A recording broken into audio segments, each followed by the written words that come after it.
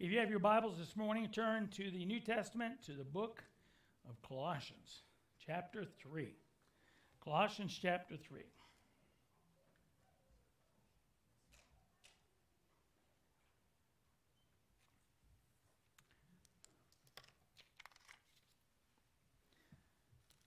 We're going to talk this morning about starting right. Starting right. Now, I was in track years ago, but I was not a runner. Most of you know my philosophy about running. Only two people need to run: the thief and the cop chasing him. Okay? So I've not been a runner. When you play sports, you run, but football and basketball and tennis and all that stuff. But just to go out and run someplace, never did that. But they tell you, if you're in track, that right here in this picture, the starting process is make it or break it time right here. Getting off the blocks quick, doing it right, and getting down the track is very, very important. So I kind of want you to think about that today. I want that to be a picture in your mind.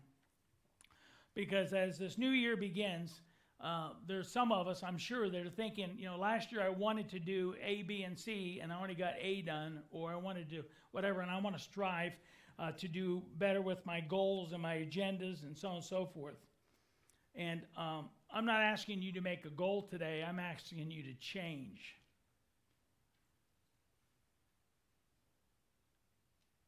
Some people say the hardest place to get change is in church. Unless you have the offering plate, then it's an easy place to get change. That's a joke.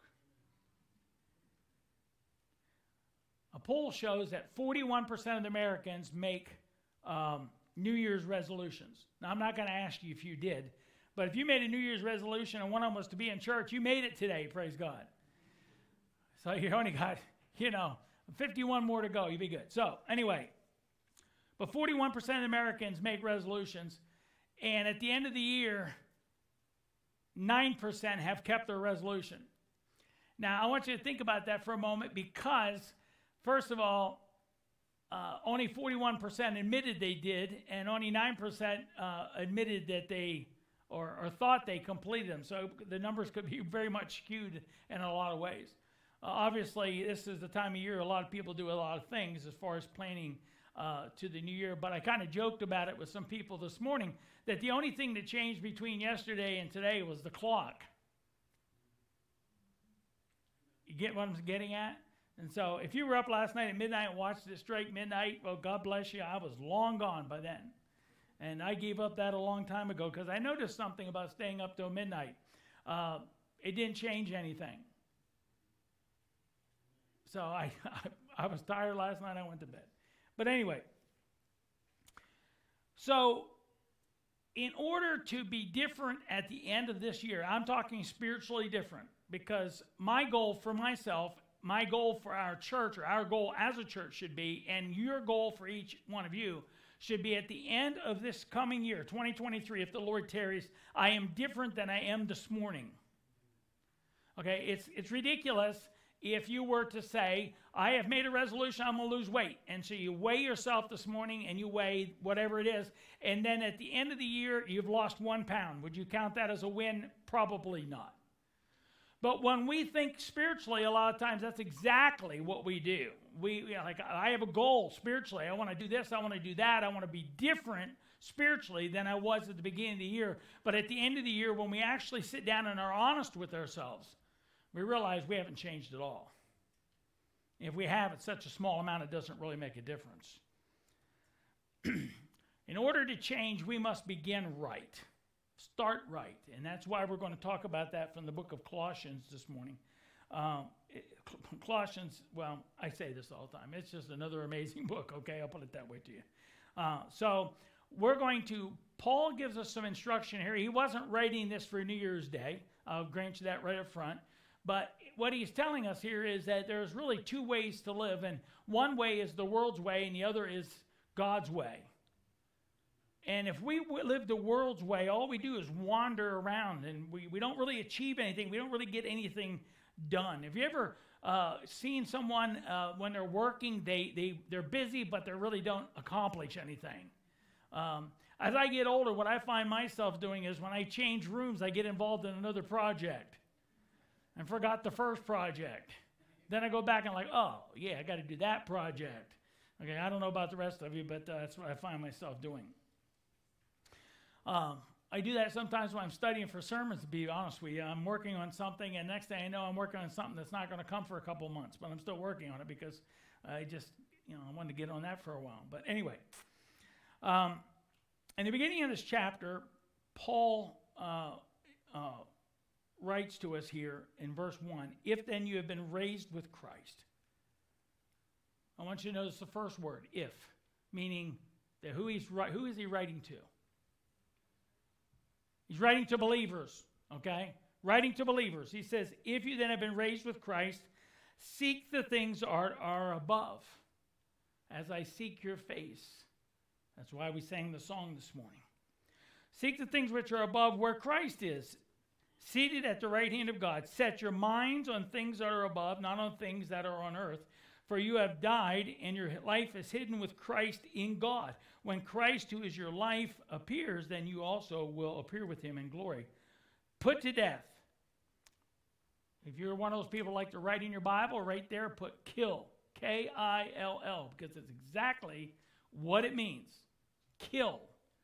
Kill, therefore, what is earthly in you, what is fleshly in you, what your body, what your mind wants to do that is against God. And he lists a number of things here. Now be careful, be careful. I don't want you to look at this list and say, I don't do any of those things, because this is not an exhaustive list. This isn't like everything that Paul is going to, that Paul is dealing with. He's talking about anything that is earthly in you. Look at verse 5.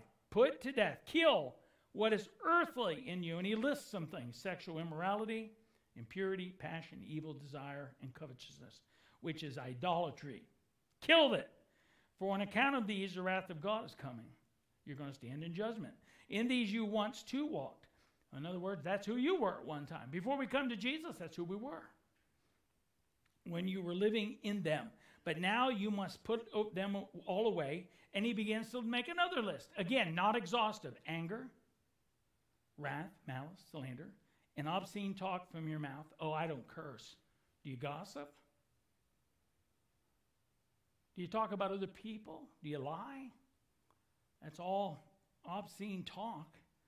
Verse 9, do not lie to one another, seeing that you have put off the old self with its practices. Paul says, that's what you used to do. That's the way you lived. That's what's normal for you. But you've supposedly got rid of that, because back up in verse 1, then if you've been raised with Christ, then you shouldn't be living like this. And you have put on, verse 10, the new self, which is being renewed, revived, renewed in knowledge after the image of its creator. Here there is not Greek or Jew or circumcised or uncircumcised, barbarian, Scythian, slave, free, but Christ is all and in all. Well, we could spend a couple weeks right there, but we're actually going to cover the whole chapter today. So we got to get moving, or we're not going to get that done. If we are going to be different at the end of the year than we are at the beginning of the year, we've got to change. I already started out by telling you that we've got to change. And in some of your Bibles, the heading on this chapter, if you have a Bible that has a heading, it may say something like, put on the new self, or put away the old self, either one of those. But if it's thinking more positive, it's put on the new self. I want you to know it's impossible to put away the old self if you don't have the new self. There are people every day that are trying to change without Jesus, and guess what they get? Nothing.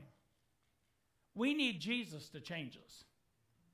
And that's why verse 1 starts out with, if then you have been raised with Christ. Paul says, you know what? He's talking to a church, the Colossians, and he says, listen, if you've been changed, if you are a child of God, let me just talk to you about some things that needs to happen. And he begins to talk here about those things. And so the first thing I want us to notice this morning is that we need to change direction. Change direction. You know, if anything in your life today that you want to change in the new year, you've got to change direction. Let me give you an illustration. If you're addicted to eating, then you don't go to buffets this year. I'm being a little sarcastic, but I'm being realistic too. I just noticed this week I got an invitation to Shady Maple for a meeting at Shady Maple Smorgasbord. Thinking that's probably the last place I need to go. You can't diet there. I should see what day it is, because every day is a different menu. Maybe it's something I like, fish or something. I don't know. But anyway, we need to change direction. What I mean by changing direction is not turning a little bit, but turning around. Not changing just a little bit of our thought process and our behavior and our attitude. Paul doesn't say here in these verses that we just read that you just need to change a few little things. He says you got to kill it.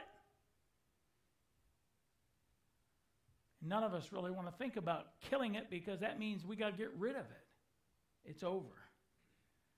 But let's see what he says we should change. In verse 1, then if you've been raised, seek the things that are above, which is Christ seated on the right hand of God. We need to change our focus.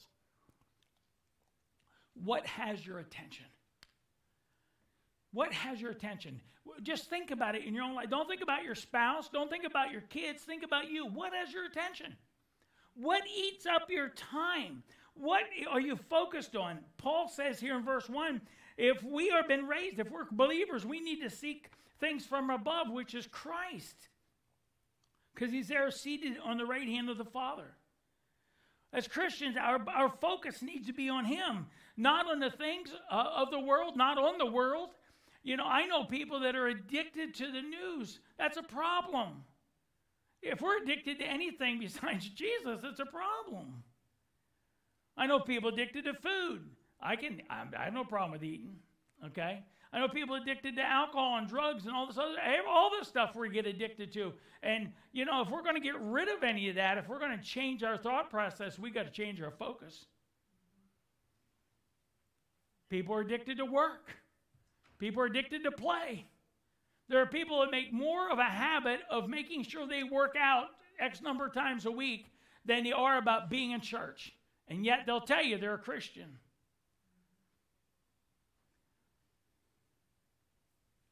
Number 2, or letter B, we need to change our minds. Look at verses 2 through 4. Set your minds on things that are above. You know, the Bible, if you want to look an interesting study, I've been studying on it for over a year now, and you might want to dig into it. Just Google, go to your Bible program and put in the word mind. And start reading how many times the Bible talks about your mind. God realized our mind was going to be a problem.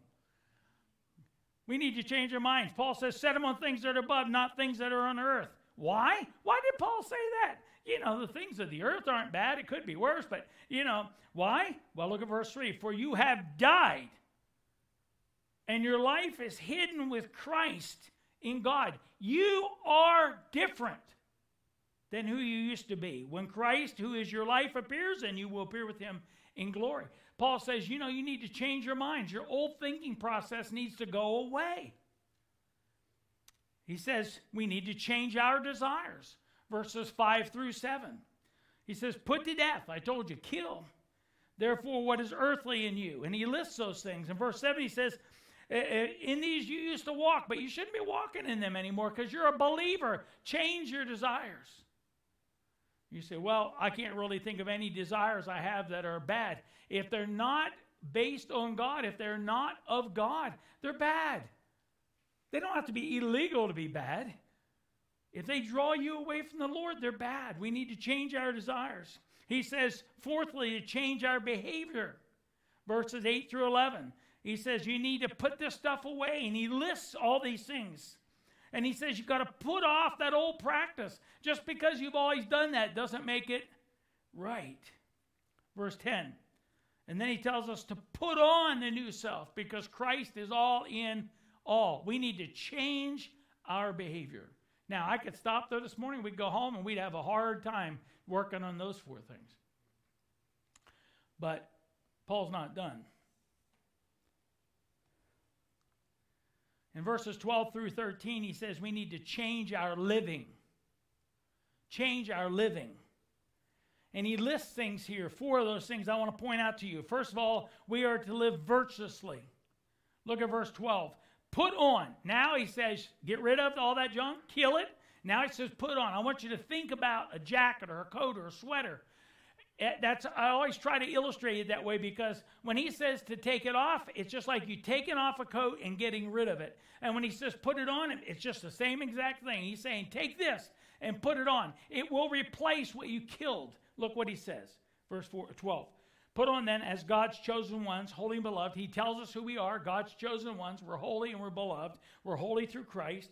He says, beloved, compassionate hearts, kindness, humility, meekness, and patience. Put those things on.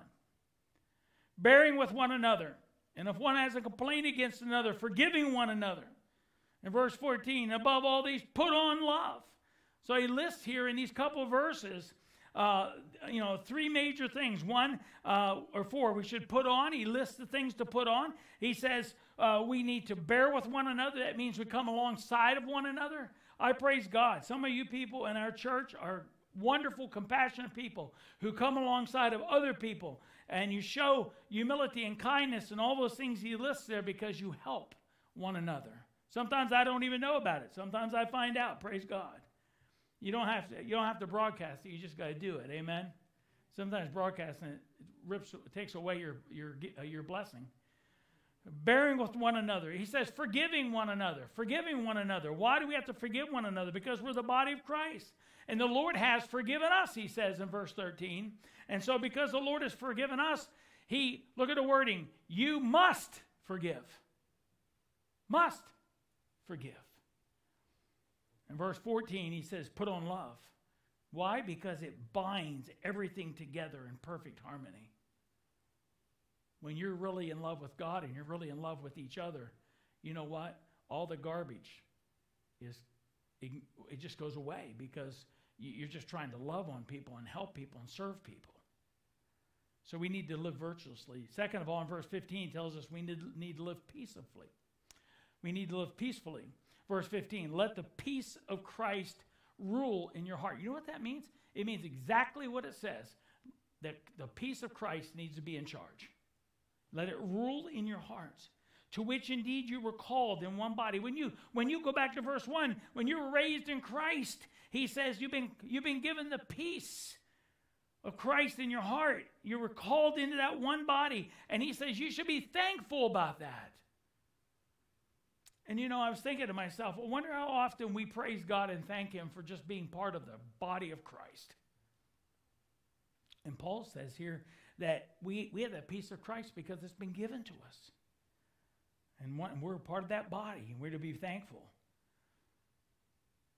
Being peaceful is the opposite of being anxious and scared and fearful and all that other stuff. And yet, 8 times in the New Testament, the Bible talks about us not being anxious. When we're anxious, we can't live peaceably. We can't live peacefully because in our lives, we're anxious about everything. Thirdly, in verse 16, he tells us to live abidingly. Look what it says, let the word of Christ dwell in you richly. We should look like a little Bible with feet. Years ago, in Vacation Bible School, we had a person dressed up as a Bible. And they walked around during Vacation Bible School, and they looked like this Bible. Seriously, that's what we should look like as believers. We should look like little Bibles because we live abiding in the Word. Look what he lists here in verse 16. Let the word of Christ dwell in you richly. In other words, just completely fill you up, because it teaches you and it admonishes you in all wisdom. It gives you the wisdom you need. And then he says, sing psalms and hymns and spiritual songs with thanksgiving in your hearts to God. When that word of God becomes permanent in our lives, when it becomes something we're abiding in and we can't live without. If you go through a whole day and then you remember at the end of the day, I didn't read my Bible, shame on us. We should be like, before I get this day started, I need to get in the Word of God. And if we do that and we get in the Word of God, and it becomes part of our life, the closer we get to him, the result then is he gets our attention. We're looking to him. He gets our response when we find something in our life, somebody that's nasty to us, a job situation that goes south, whatever, we immediately respond and consider him because he is abiding in us. Can't help but take you back to verse 1. You've been raised in Christ. Seek the things from above. That's what we should be living abidingly. Verse 17 says we should live thankfully. Whatever you do, whether you say it or you do it. He says, whatever you do in word or deed, do everything in the name of the Lord Jesus. Everybody knows what everything means, right? Everything. You know, even when it's going south, we're to do it thankfully. We're to give thanks to God, the Father, through Christ. He says right here in verse 17, do it all. It's interesting, in three verses here that we just read, 3 times Paul has talked about giving praise, being thankful. Verses 15, 16, and 17. He's talking about being thankful. Do you think being thankful is important? What have we learned about things when it's repeated in Scripture? It's there for emphasis. He's trying to drive us home. He's trying to hit us with a stick and remind us that we are to be thankful. Because we're a bunch of boneheads. And the closer we get to God through his word, the more we are thankful for God in his word. Number 3, we need to change our practices. So we've changed our direction, we're to change our living, and we need to change our practices. How we live. First of all, ladies that are wives, says, submit to your husbands as fitting in the Lord. So wives, submit. I know every time we talk about this, it gets people uptight sometimes. I want to make sure we're clear on the subject. This is not the idea of being inferior to your husband. That's not what it means at all. But it means honoring your husband's position, honoring his responsibilities, honoring his authority under God in the position that God has given him as the head of the house. That's what it means. It's kind of the idea of a president and vice president working together, okay? And so he says, wives, if we're going to start right, we need to change our direction, we need to change our living, and we need to change our practice, and wives need to submit. There are moral limits. We see them right here in the Scripture. It says, as is fitting to the Lord. Okay, so the Lord puts guidelines there. Wife is not obligated to follow her husband's leadership if it conflicts with God's word. She's not obligated to follow her husband's leadership if it conflicts with the law of the land. Okay, the moral laws of the word or the word of God. She's not obligated to do that, but otherwise she is supposed to be submissive. Okay, so all you guys are like, oh, that's great. Wait till I talk to my wife. Shut up, because here comes ours. Husbands, love. Pretty simple. Do you know there's no place in Scripture where wives are commanded to love their husbands? He got quiet. Okay, but we are commanded in Scripture, guys, to love our wives. Right here's the first play, or one of the places. Husbands, love your wives. Underline, all men, underline that in your Bible.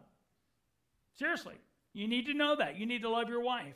Okay, and it goes on and explains a little bit more about that. It says, and do not be harsh with her or with them. Okay, first of all, I want you to know, wives, you're to submit to your husband, and husbands, you are to love your wife. Okay, and it says here, not to be harsh with them. The word harsh there in the original text means to make bitter. Make bitter. In other words, you do things that just make them bitter. And I've seen men do that. Christian men, supposedly, in church, thinking you're not the smartest, you're not the sharpest pen in the bucket here. Love your wives. Ephesians, Paul writes, husbands should love their wives as their own bodies. Okay, here's a step up. In Ephesians, Paul says, you should love your wife as your own body. Because he who loves his wife loves himself, for no one ever hated his own flesh. I have never seen a man be arrested because he beat the tar out of himself. But every day there's a spousal abuse going on where the man beats up a woman or even a woman beats up the man. But when we get married, we should love our spouse just as if that's mine. I'm part of her. And then, ladies, he's part of you. There shouldn't be no abuse because we're to love each other. Husbands are supposed to love their wives like they love their own body. Verse 29 of Ephesians says, for one either hateth his own flesh, but nourishes and cherishes it. So just as Christ does the church. We are commanded here, guys, to love our wife as Christ loved the church. Now let me ask you, how much did Jesus love the church? Yeah, see what Bill just did? That much. He died for it. He died. Well, I wouldn't die for my wife. What? Then you don't love her. We're to be willing to die for our wives. Someone has said, wives, like tender and sensitive flowers, may wilt under dominance, but will blossom with tender, loving care. Let me explain that a little bit easier. You plant flowers in your flower bed and you walk on them, they're going to die. You carry a little water out to them every once in a while and make sure they get the sun on them, they'll grow. Our job, men, is to make sure our wives are growing every day. So you're not a husband and you're not a wife and you're like, that's good, I'm not covered. Children, obey. We got to change our practices. Wives, you need to change. Husbands, you need to change. Children, you need to change. Children, obey your parents in everything. For this pleases the Lord. Now there's obviously, children aren't to obey you if you're training them to break into stores and steal stuff and, whatever, or anything against the word of God. But in the Old Testament, to disobey your parents was considered an act of disobeying God. And depending on what the disobedience was, they could be stoned. Your kid could be taken outside the camp and stoned. Now, I know some of you are like, wished it was today. But no, it isn't. Okay? But children are to obey. We are to obey our parents as long as our parents are living. And we are to obey. Because we shouldn't be under the discipline of God for disobedience. And if you want to, you say, well, I don't really know if that's exactly. Well, in Luke chapter 2, verse 51, there's an example of the Son of God obeying his parents. The very one we celebrated last week, Jesus Christ coming from heaven to earth, amen?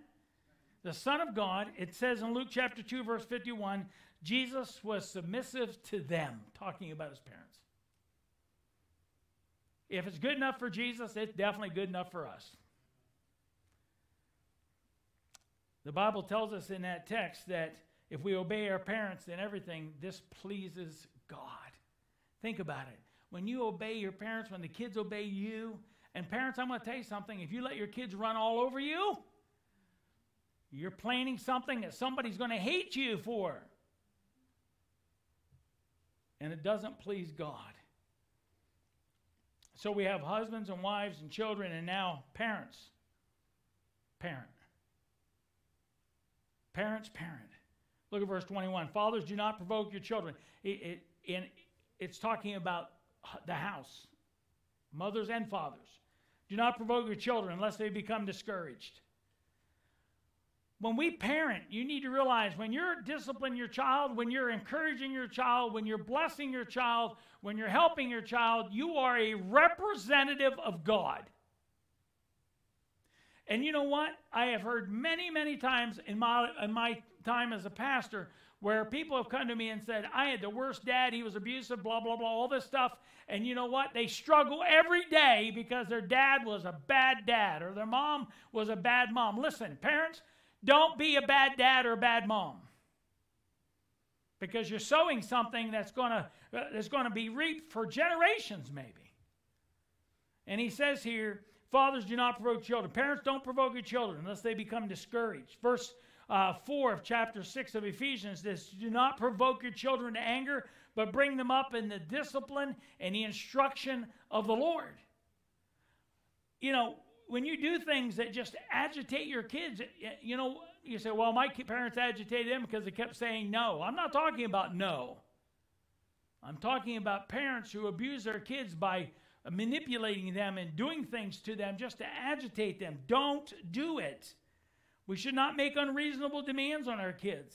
If your kid's 5 years old, don't expect them to cook supper and yell at them when they don't. We need to be reasonable. We need to discipline and instruct them in the way of the Lord because we are God's representatives. He's put us in their lives for us to train them up in the nurture and admonition of God.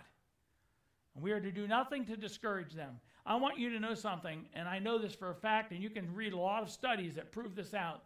Children that are properly disciplined and taken care of end up loving their parents more and more and more. But kids that are abused as kids, whether it be physical or verbal or whatever way, as soon as they can, they get out of town. They don't want anything else to do with their parents. Sometimes it hurts my heart when I hear about people who don't know where their parents are, don't even know if they're living, and then they add that next phrase, don't even care. How sad is that? So we got wives, husbands, children, parents. We're in good shape. And if you're reading ahead, you're like, the next one doesn't involve me. Yes, it does. I don't want you to miss out on being an employee. You say, well, it says here in verse 22, bondservants. Well, we all know what a bondservant is, right? A servant is somebody that's hired.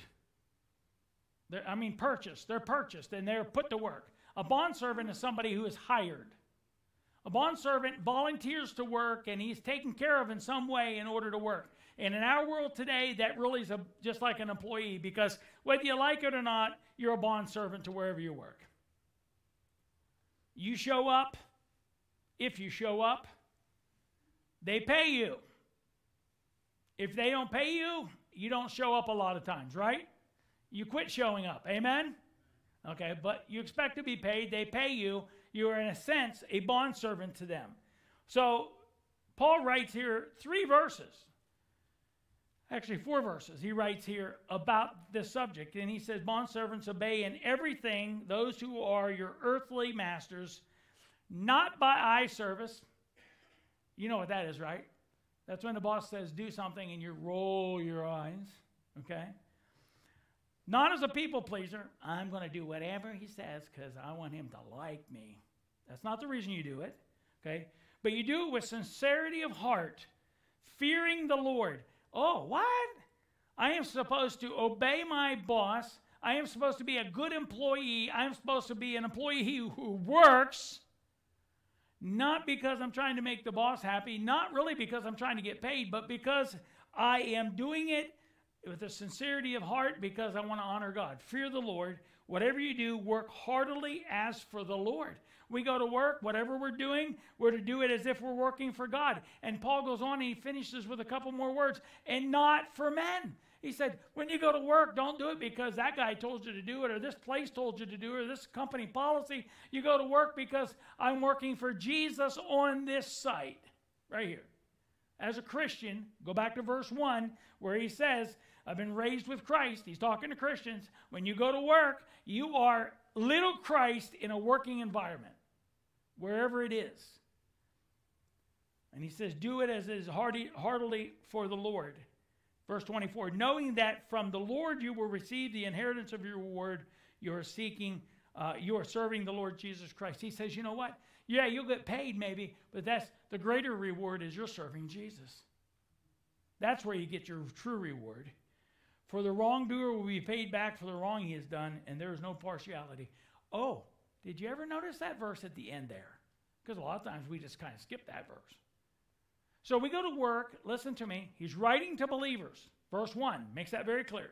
He's writing to believers, and we go to work, and we work for eye service, or we work to be a people pleaser, or we're working for any other agenda besides serving the Lord, and he says we're going to stand accountable for that. It's right there, verse 25. The wrongdoer will be paid back. We're going to be held accountable. We're going to stand accountable because we worked for the wrong reason. It's right there. I didn't make it up. I want you to know this morning that your actions at work or your reactions at work make a great impact on everybody at work with you. And, I always knew that, and I always tried very, very best to I worked a secular job up in 2015, and I always tried my very best to be a good testimony, whatever. I didn't realize till after I retired, comments and things came back to me from people I work with. And even recently, a comment came back where somebody bumped into to somebody and said, I know, your pastor, I know who he is, and I used to work with him, and he was a goof. He stole from the company. He cursed and carried on. He was a good guy. We make an impact where we work. Now, there's always restrictions. I want to make sure we think about these as we finish this text. Obviously, when your boss tells you to do something the company doesn't approve of, you should not do that. Your boss tells you to do something that is against the law, you shouldn't do that either. And if your boss tells you to do something against the Word of God, don't do that either. You say, well, if I don't do those things, I'll be fired. You're better off unemployed and right with God than you are with the best job in the world and away from God. And so Paul mentions three things. We need to change our direction, we need to change our living, and we need to change our practices. And so I want to finish with three things. We need to make 2023 successful by, first of all, changing. Review your life. Consider who you are this morning and see what needs to change and then do it. Nike says, just do it. You say, Pastor, you know how hard this is? Yes! I've been working on it for 65 years. And in just a few weeks, I'll nail down 66. I don't want you to think this is easy for me. It's not easy for me. It's life. It's a struggle. It's an uphill battle all the time because the flesh wants to be the flesh. And yet as a Christian, go back to verse 1, been raised with Christ, I want him to be in charge of my life. In every thought process and every reaction and everything that happens, I want him in charge. But the flesh is going, no. You're not going to have no fun if you follow Jesus, right? Have you heard that lie? Okay. Oh, how about this lie? I'm sure you've all heard this lie. You go ahead and do what you want. He'll forgive you. Is that true? It is true. But what did Paul say? Should we continue in sin? No. Change. Review your life. I can't. First of all, I'm not going to. And second of all, I can't look into your life and figure out what you need. I know. I have a hard time looking into Jim's life and seeing what Jim needs. We need to review our life today. Not just today, but every day. Revive us, O Lord. Fill our hearts with thy love. Amen? The second thing we need to do, we need to be successful, is to change. The second one is to be living. Living for Jesus, a life that is true, striving to please him in all that I do. That's an old hymn. That's a phrase out of an old hymn. And it is so true. Living. Living for Jesus. The people around you, your neighbors, the people you go to the gym with, the people whatever you do, I don't know what you do, whatever you do, they should be able to talk about you as one who is living for Jesus. That doesn't mean you carry a great big Bible with you every place. It doesn't mean you have a nice fancy t-shirt that says I'm a believer, or verse 1, I've been raised with Christ. It doesn't mean that. It means your attitude, your thought process, your tongue, how you respond to people, all is different than they're used to. Because the world's an ugly place. Make 2023 successful by changing, by living, and by practice. By practice. Start now. Start today. Live different, love different, serve different, be different. Don't settle for what you've been. Don't settle for what you've been comfortable with. Let's be honest. Isn't our life, isn't there a comfortable place we like to sit? Even though it's not necessarily right with God. We're just like, it's just here. This is fine. And God's like, no, it's not fine. We need to practice. We need to start now. We need to live different. We need to love different. We need to serve different. We need to be different for Jesus.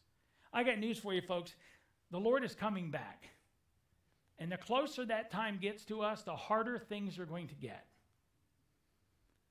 And if we can't make a stand now, we'll never make a stand when we really need to make a stand. Albert Einstein said, insanity is doing the same thing over and over and expecting different results.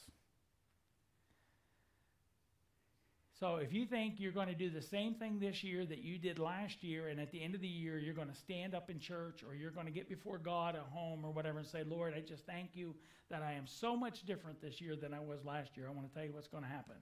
Nothing. Nothing. Insanity is doing the same thing over and over and over again, hoping for a different change. It's not going to happen. We've got to change. We've got to change. We've got to get out of the rut. You know, I've told you what a rut is. A rut is a casket with both ends knocked out. We've got to get out of the rut. We've got to start new. We've got to run hard, and we've got to finish well.